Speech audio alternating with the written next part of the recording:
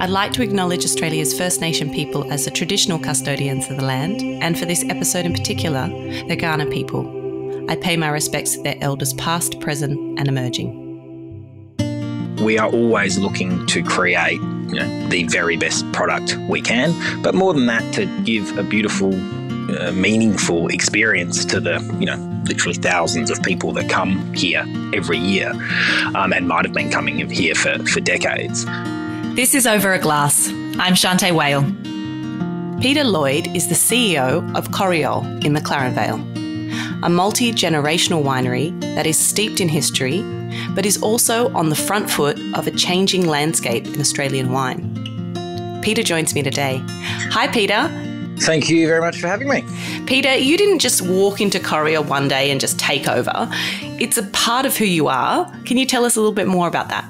Yeah, sort of almost the opposite in some ways.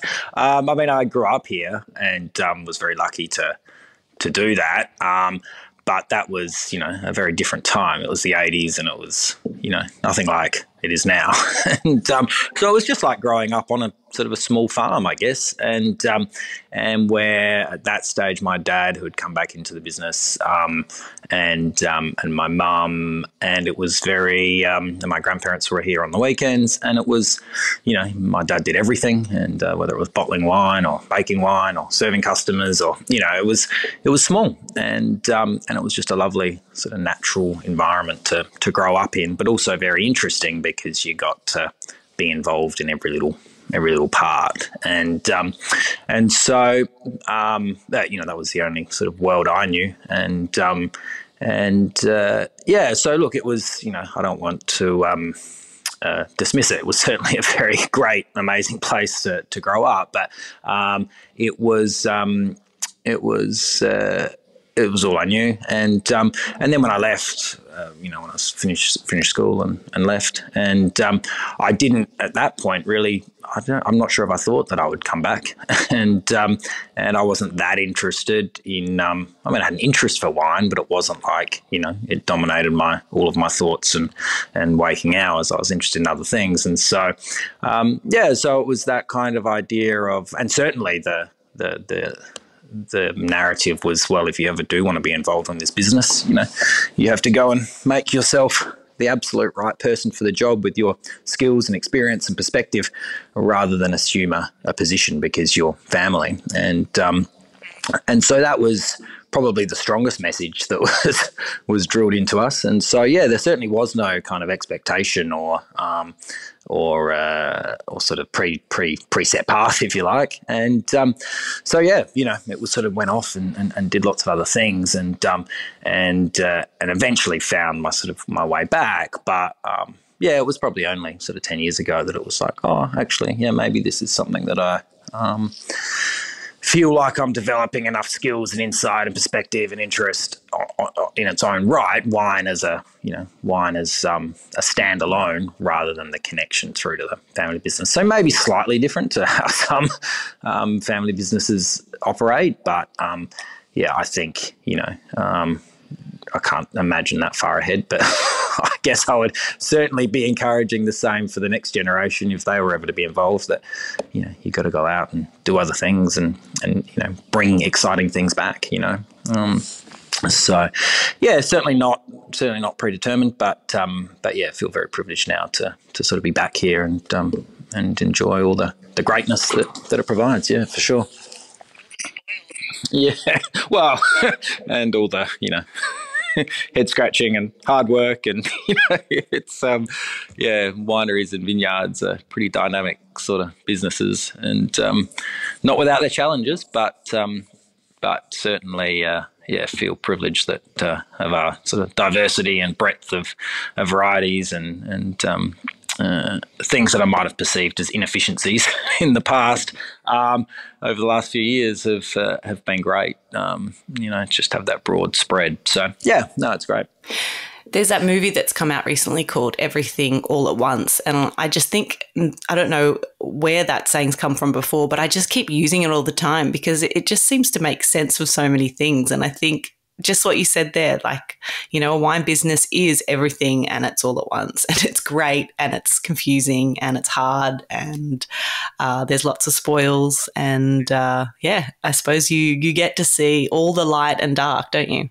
Yeah, I mean, I was lying awake at 5:30 this morning, and which I normally don't. Normally, I sleep like a baby, but for some reason, and I was thinking about the things that were going through my head, and it was like wastewater management and how we're going to fix that pump, and then it was, is that export order, did I put the right mandatories on the USA labels, and that the bizzo in the kitchen that we've got to work out with the chef, and the distributor wants this but we don't actually have any of that, and someone wants what's the word? A guided tour of the estate with, because they want to spread their dad's ashes. And so, and you think, there's so many different kind of, or have we made the right decision pruning the vineyard that way, or whatever it is. So yeah, it's that variety is at its worst is just an absolute cluster, but at its best is what makes the job interesting, because if you are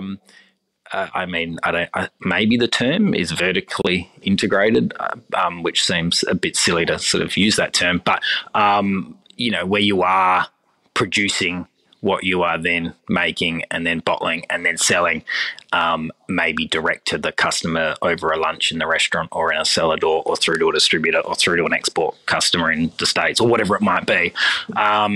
There's lots of different parts, and it's a pretty dynamic industry from that point of view. So, Sure is. I'm glad that I'm not your brain at 5:30 in the morning. Like that's intense. Yeah, well, like I said, it's not normally like that, but something about the moon or something this morning, I was like, as your mind does. Anyway, it's and always at the worst possible time, most of the time at 3 a.m. or whatever time. It should just be resting. I want to go back a little bit further before we get to kind of what your role is now, and talk a little bit about your father.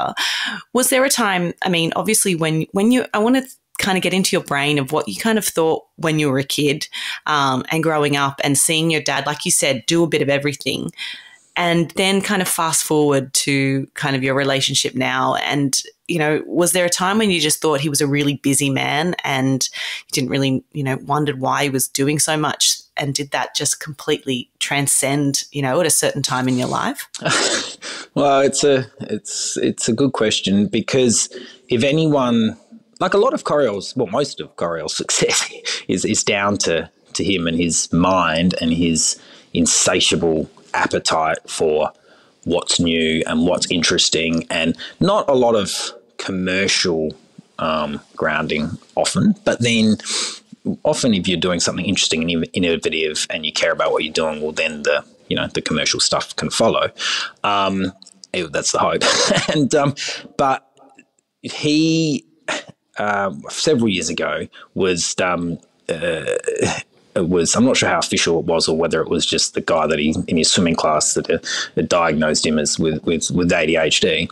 And it explains so much about the way that he's operated his life over the last however many years, and that insatiable demand of starting a project. It's so infectious, his enthusiasm for it, whether that might be olives or oil or a new variety or charcuterie or cabbage or figs or tango dancing or whatever it is. And it's so full on and so consuming for a period of time, and then it stops often. And everyone else is still sort of, still kind of swimming, trying to catch up, but he's on to the next thing. And what's left is the, the remnants of whatever project that was. And, but that's fine, because some of those things come to fruition and some of them don't. But then, of course, because he can be quite impulsive, then there's this feeling of often quite severe regret. And so he, I do feel for him, because he's created, great, amazing things, but it hasn't been without, a toll to him, mentally, because it's a bit of a chaotic space, I think, his brain. And I think the best thing for him was maybe 12 years ago leaving Well, not he was still working here, but he stopped living here and moved 10 kilometres away. And overnight, he was a calmer, more refreshed human being.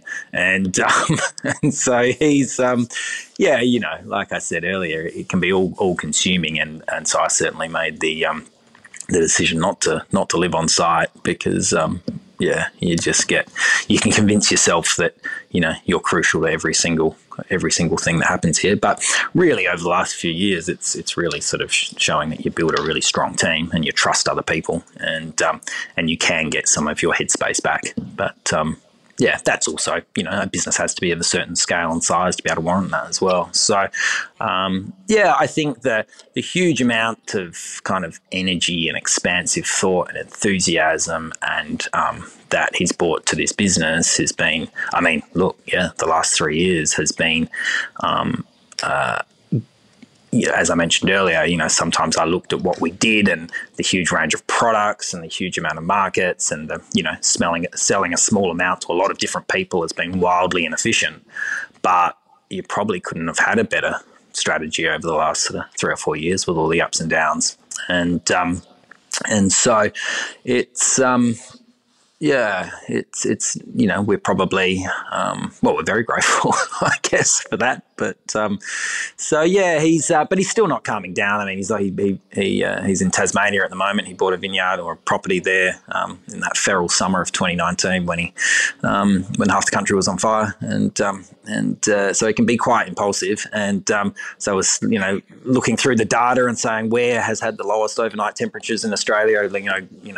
Maniacally going through all of this weather data and.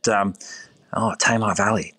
It's the only place that's cooling down to this temperature overnight. Therefore, that's got the better long chance run of being sustainable viticulture for, 20, 30 years to come. So that's what he does. He goes and, starts in the Tamar Valley. And he's, but then at the same time, he's got projects going with pruning, different pruning techniques or different vineyard management techniques or whatever it is. So he's retired, but he's busier than he's ever been. What a fascinating individual and what an amazing man to have as a father. I want to talk a little bit about your love of food. That took you on a little bit of a kind of garden path, but did bring you back around to wine at the end of the day. Tell me a little bit about where food took you. Yeah, I got my first job in a restaurant when I was 12, and that was what I was interested in, and that restaurant was really important. Still is in the sort of McLaren Vale community, and it really brought a lot of people together, and it was a very culturally important restaurant. Anyway, so sort of worked there for maybe 10 years, and whilst I was at school, and then got sorry, just had to remove some people from the building,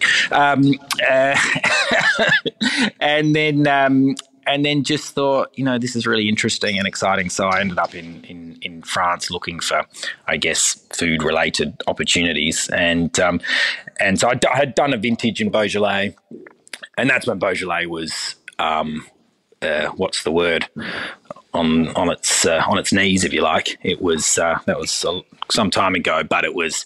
It was pretty horrific if you think about it now. Prior to vintage, there'd be multiple, growers that would, basically give up, and prior to vintage, knowing they just weren't going to make it through. Such was the depressed state of the local industry. Obviously, incredibly different now. Anyway, the point was that I'd done this vintage, and there was a bakery in this town, and everything was made by hand. It was all wood-fired oven, and it was just this beautiful, beautiful spot. And I guess I just asked for a job, and a local family said that they'd put me up, and I can't quite remember how it all happened, but it was excellent. It was this just amazing experience of creating really, really high quality artisan bread, which was not like, it's very different now, but like 25 years ago, that was not available in South Australia. You couldn't just, you couldn't find high quality bread. And so that sort of led to, I guess, a bit of a extended, period of time overseas. And I ended up studying in the San Francisco Baking Institute, which was sort of the place for artisan bread making. And I was at a bit of a crossroads after that, and ended up somehow in Paris, and sort of a couple of things went right for me at that time, and I managed to find this job in a bakery in Paris, and it was just awesome. It sort of extended the love and the passion of bread making, and I'd had a guy I knew who'd heard I was in Paris, and he said, "Mate, you can, my apartment's there, doing nothing, live there." And so I had this great apartment, and it was one of those moments in your life where you kind of, I don't know, maybe you open yourself up to the possibility, or you're a bit vulnerable, or you allow people to help you. And it was really good. So I ended up having this great time, and in a bakery, which at that point was not that, well, it's sort of becoming less and less common to have that sort of Parisian bakery where on street level it's beautiful, and downstairs actually is where everything is made, in the basement. And so that's where I was working. And the guy, I'd been there, I don't know how long, maybe 6 months or something. And then the guy offered me a job, and gave me a contract, and I think it was like €800 a month or something. Like, it was horrific. And I sort of had this moment of looking around me at all the people that I worked with, who I liked, but were all pretty socially ill-adjusted and worked, only in the dark. They never saw the daylight. And so, then I must have gone off and started studying. And so I went to London and did WSET, and sort of, after a few fits and starts doing other things, eventually came back and started in the wine industry. But that was, it was really important to go and, go and see other things and develop those sort of skill sets in industry outside of wine. Mm.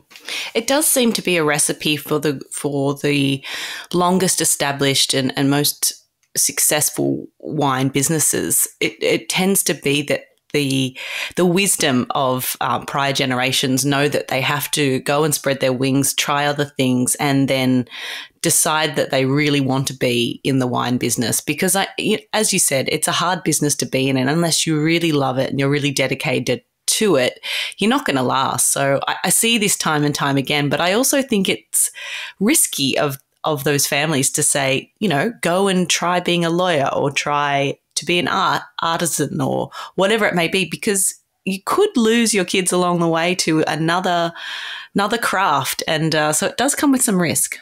Yeah, but that's, I don't know, I think it certainly outweighs it, because if your kid wants to be a lawyer, let them be a lawyer. If your kid wants to be an artist or a struggling baker, then, you've got to let them do that. I mean, it's, and because it's, it's sort of about, it's, yeah, I know what you're saying, but it's, I certainly think that we can overdo the importance of our own business. I'm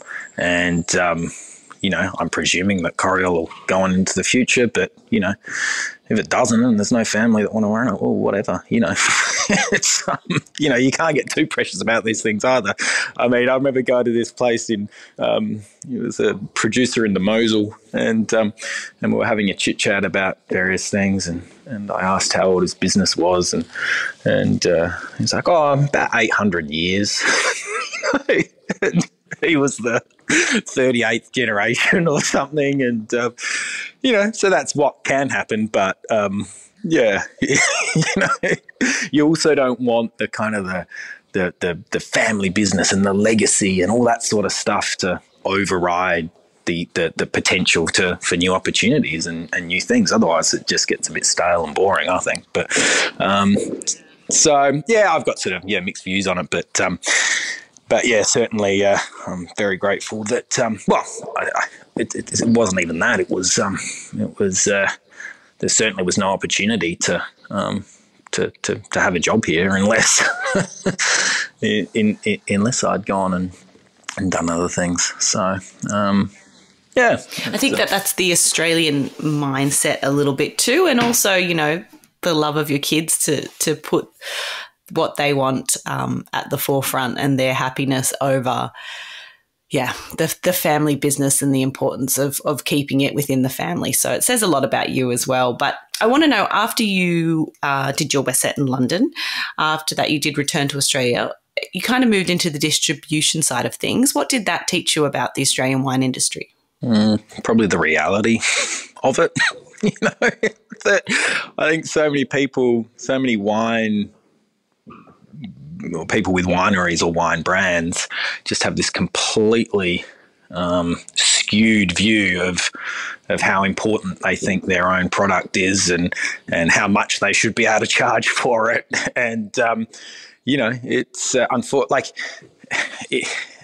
I'm sounding a bit cynical here. I'm not trying to, but I guess the point is that if you want to have your product widely distributed and have a broad distribution footprint, you've got to make it work for your distributor. You've got to make it work for your retail partners, for your restaurant partners. Like if people aren't making their margin, then forget about it.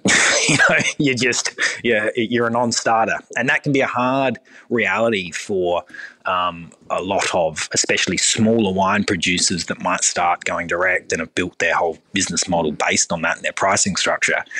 And then they start having conversations with distributors, and they're like, hold on, what, you want me to give you half? Like, are you crazy? And that's a hard thing for people to get their head around. And look, we all know the margins are incredibly slim, but if you want that, you've got to understand it. So, so really important, just understanding how the market, how the wholesale market works is very important, I think, to setting yourself up for long-term success in that channel. And then you really you understand how what's the word? How fashion plays such a huge part in the industry, and you understand that there's not a lot of room for sitting still in this industry. Like, you either have to be innovating with new products or new varieties or new techniques, or there's very few producers that have the luxury of just saying, this is how we've done it, this is how we're always going to do it, and still sell all their wine each year. And look, for a business like ours, we're very lucky that we have such a strong history and we have such a strong direct-to-consumer market. But, we still need our products to be widely distributed throughout Australia. And having a really solid understanding of that business is crucial, I think. That was, and to do it at a scale, I worked with a larger sort of corporate-owned they're a corporate-run firm, and that was great because you also sort of understand, how other businesses run, and you can bring some of those relevant structures back into a smaller business. Obviously, not all, but as a business like ours grows, you have a responsibility to improve your procedures and policies and all that sort of stuff. And it was. I was very grateful for my time in that part of the industry, for sure. Yeah, I can totally see how beneficial it would be, and having an understanding of how businesses work laterally, and like you said, vertically, knowing what supply and demand actually means, it can only be beneficial to your business that you've had that experience, that like you said, know the realities of what that means. What do you think in terms of Coriole? What does Coriole offer, in McLaren Vale? Without talking about new varieties, what would you kind of say makes Coriole stand out? I guess there's a couple of things. One is within a family business, you have that commitment to,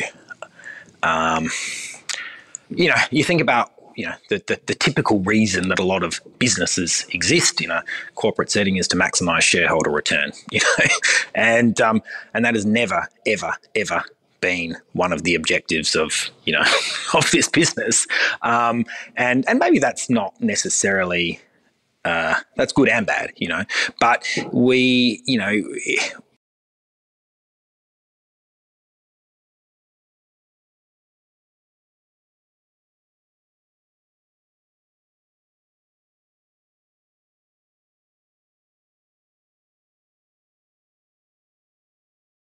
I was talking to a USA importer the other day, and he was telling me that, the Napa, in the US, that they talk about Napa as being the second largest entertainment precinct out of Disneyland. And you think, well, that's sort of, we do have to kind of think of ourselves as entertainment providers, because, and it's not that, what's the word I'm looking for? It's not that obvious, but, people are coming here. I mean, I'm looking out at the car park now. It's pissing down with rain. It's an awful day. The car park's full of people in our tiny little cellar door. And sure, they're buying wine and they're having that transaction, but they're also hopefully having a great experience with meaningful staff that, sharing stories and engaging with them. And so, yeah, that's really, really important for us, that we provide more than just, some liquid in a bottle. So I'm not sure that's answered your question, but Coriole sort of has that advantage of being family owned and having sort of other objectives rather than maximizing shareholder return at all costs, if you like, because, that's how some businesses are run. Yeah. The reason I asked, and you did answer that very well, the reason I asked is because, Coriole's closing in on close to 55 years in business. There's a reason why you've been so successful. And I think, really making full use of the beautiful gardens that you have, the historic buildings that you have, tracing that multi-generation family history back, but also being able to be very adaptive to changing times, I think is part of the success of Coriole. Tell me a little bit about the alternative varieties that you have planted and now successfully make. Yeah, that started in the troubled 80s. And, like we talk about fashion, Grenache, we had Grenache here that was probably 100 years old at that point. And for years like 84, 85, 86, you couldn't give the fruit away. Like, it was so desperately, unpopular as a variety. And, the great story is that if the local school, if your parents grew Grenache, you were teased, like it was such a weed. It was just like the pits as a variety, whereas now the highest price per tonne paid for any fruit in McLaren Vale is Grenache by a high margin. So anyway, the point with that was that there was some head scratching. Like, well, we can't just have this vineyard sitting here just, I was a kid, but, my dad. And so he needed to look for something different, something that was not available, something that had an opportunity that we could create for ourselves and for, the Australian wine consuming public. But, and there was anti-French sentiment because they were blowing up the Pacific and with nuclear bombs, and it was this sort of what's the word? That kind of idea that no, let's for my old man, that kind of like really heralding the underdog, and so he looked to Italy where it was huge amounts of cultural influence in the country from Italian, obviously, migration, but there was no Italian varieties. If Italian people were growing grapes, they were growing Shiraz or whatever, and so therefore there was this opportunity. And look, it's not like you look to Chianti as this sort of holy grail that was beautifully well organised and beautifully structured, and it was a mess. Like, nobody really knew what was happening there, and but there was potential, I guess, and Sangiovese as a variety is so different, and so the decision was made to plant it, not with any really strong quality reference point. It was cheap and cheerful if it was available, Chianti and the wicker basket type thing or whatever it was.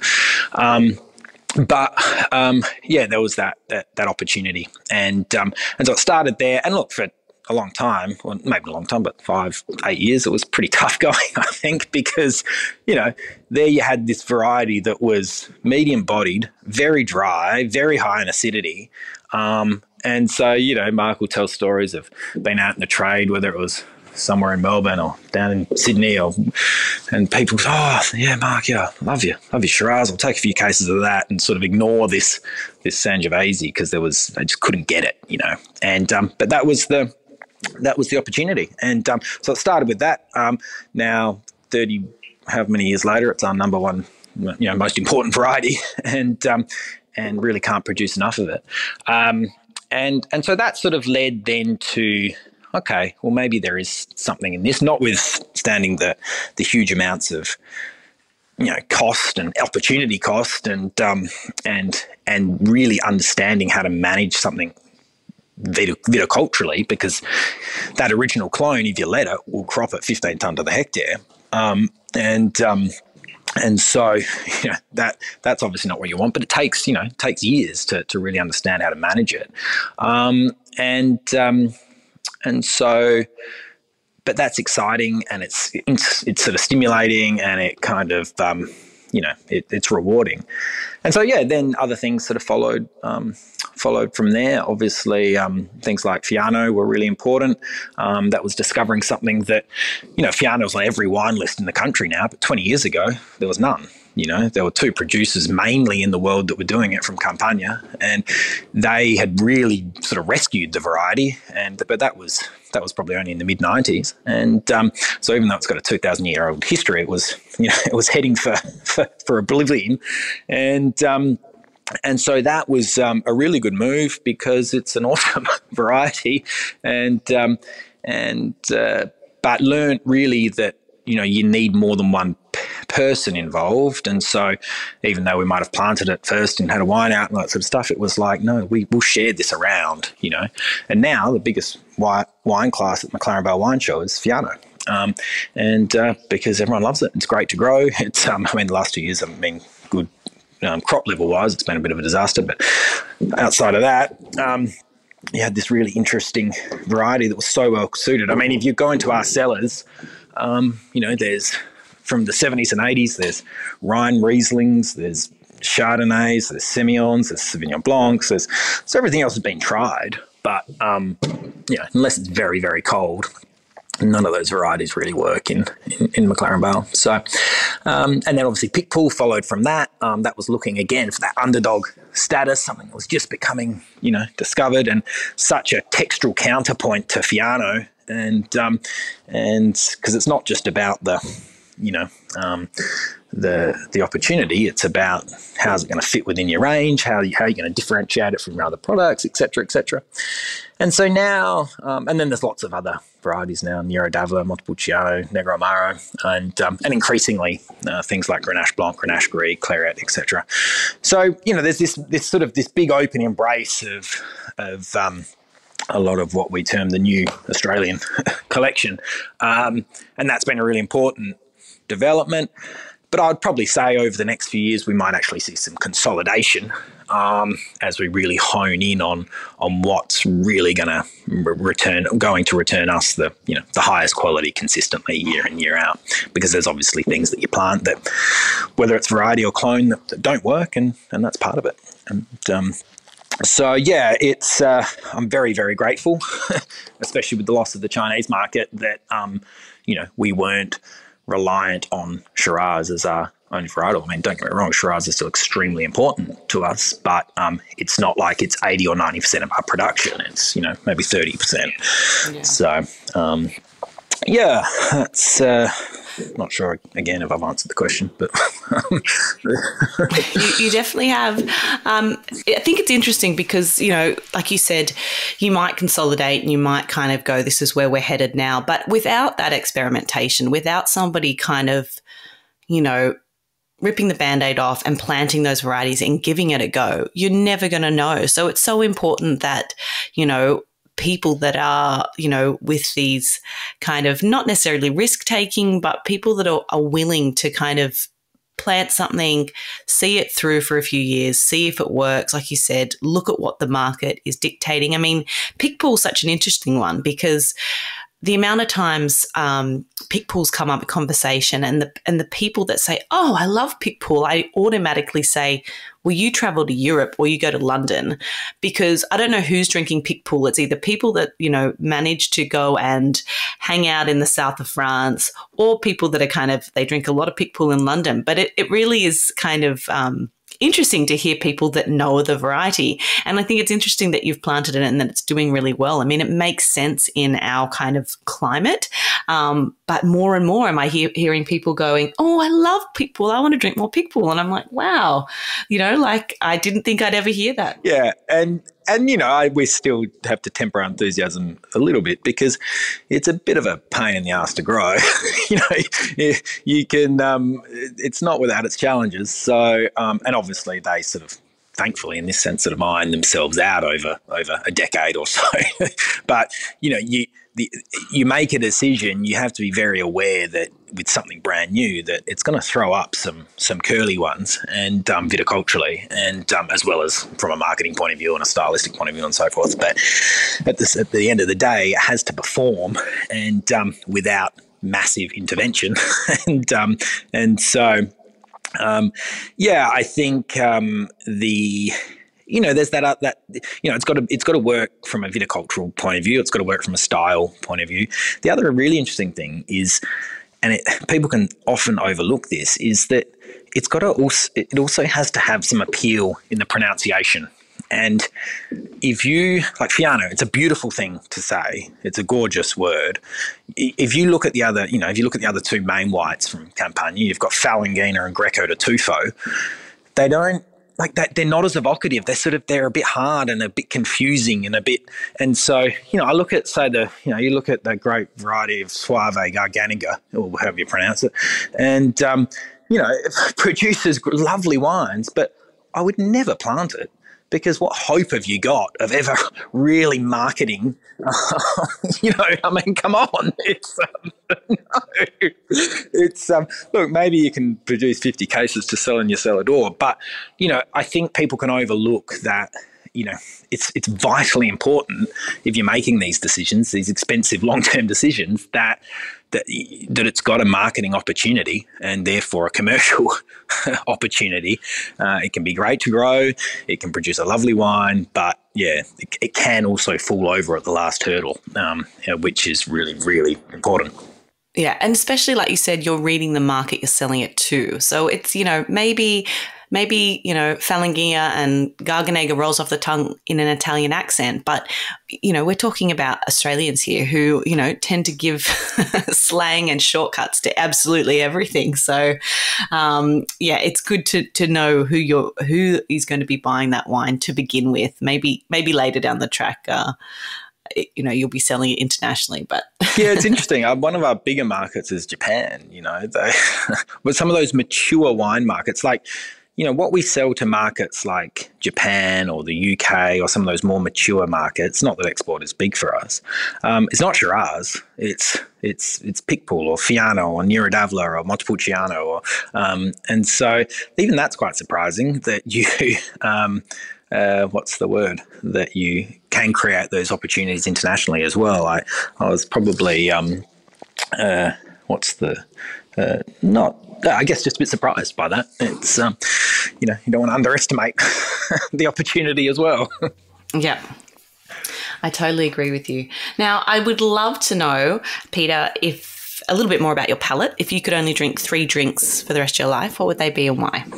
Well, I have 1 coffee a day at 10 o'clock every day, long black. And, I can't imagine my life without it. It's very, very important. And I only ever want 1. I never want 2 a day. I think coffee would certainly have to rank pretty highly. And then probably a boring beer, like a really boring lager type of beer. Not this time of the year, but in summer, just to finish work and have a cold, refreshing, almost not tasteless, but Peroni or one of those sorts of styles of beer is very important. And then, wine's got to be in there, but what would I choose if I could only choose one? You'd probably have to. If it's desert island stuff, it's got to be versatile, doesn't it? So, I think Sangiovese would have to be pretty pretty firmly in there, even though some people think of it as relatively obtuse. I do find it extremely versatile with such a range of foods, which is perhaps not initially what you'd imagine with its sort of highish acidity and highish tannin, but it's really one of the most satisfactory wines to have on the table with dinner. So yeah, that's probably where I'd be, I think. I think for a red wine, it's very hard to go past Sangiovese being, like you said, it's versatile. It's got amazing structure. It's, aromatic qualities are so intriguing. I think it's a really good choice. Who else said that? I think Chris Carpenter said that as well. And I thought, yep, you're right. That's got to be right up there for me as well. So excellent choices. Yeah, it's certainly not something that you'd sit down, on a Tuesday night, come in from a hard day of work and pour yourself a glass of Sangiovese. Like, that would be irrelevant. It wouldn't be a great experience. But at the dinner table, it really, it becomes the full complement. So, yeah. I love that. It tells me a little bit more about you and how you live your life and what gets you through the day. It's been a real pleasure getting to hear a little bit more from you. I'm really glad that you got to go and bake bread and live in a basement and then see the light of wine. I'm very glad that you've come back from that. And, I hopefully get to chat to you another time, maybe on site next time. Yeah, no, would love to have you down. So thanks very much for indulging me with my ramblings. I love it, Peter. Thank you very much, and cheers to you. Thanks very much. This is Over a Glass. I'm Shanteh Wale. Stay tuned for more stories from the world of wine and drinks. Listen in every Thursday on your podcast app. Follow us on Instagram at overaglasspod and contact us at overaglass@deepintheweeds.com.au.